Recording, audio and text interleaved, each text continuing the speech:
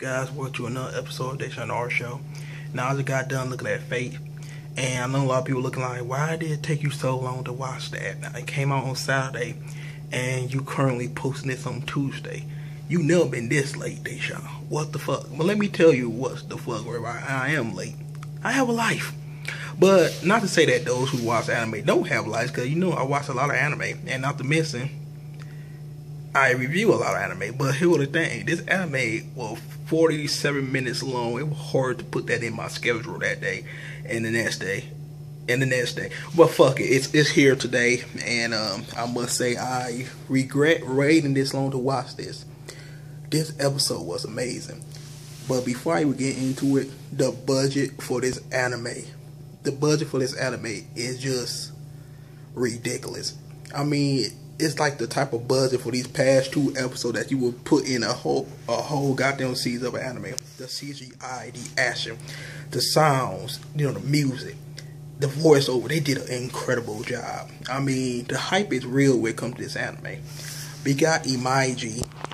Now, we seen like basically it's a maze, but he don't have a neck for it. He not real good at it. He not like Ren when it comes to using magic. However, he managed to summon the Saber. Now, the fight between Saber and Lance was just ridiculous. The way they were clashing and everything was just moving at a steady pace. The CGI, which he blocked, the unblockable Saber attack was awesome. This episode just blew me away. I was just staring at it in awe for a second, like, this is what people call a great damn anime. I just keep saying not World Trigger. I keep calling it the damn 70 Days saying that shit. With the 70 Days saying, I keep saying that that's the best of the season. This is obviously the best of the season. One, we get two episodes at once. I don't think they're gonna continue to keep making a damn episode 47 minutes long. Hopefully they make it 23 minutes. A lot of people are like, why you on the 23 minute? Because it's hard to sit through 47 minutes of an anime. Trust me, it's really hard.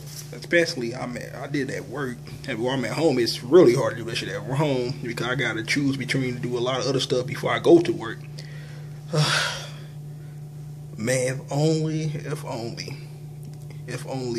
YouTube and being an author could be my job. But so far, it can't be right now. God damn it. But anyway, let's put that dream aside and get back to the video. I'm looking forward to the next episode. I think that Lance belonged to Shinju, the dude with the purple hair, Sakura brother.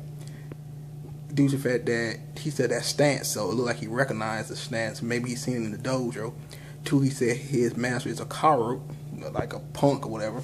So maybe he is a pussy like old boy with the purple hair. So I'm quite sure it might be him. I haven't seen Phase Zero yet.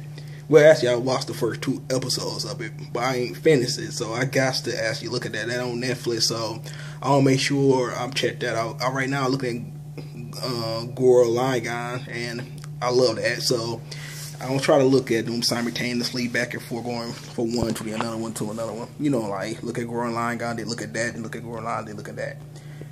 While I'm at work, and not to mention I look at the damn Demon King is a part timer. It's a lot of animes I'm watching right now. It's just hard to keep up with a few of them. But yes, this is the next episode of this. I go and get out probably on Sunday. I'm not gonna be this late with it, but I give this shit a 10 out of 10. If you haven't seen this, watch it. I highly recommend it. Tell you guys think. Make sure you guys rate, comment, and subscribe. I'm out of here. Peace.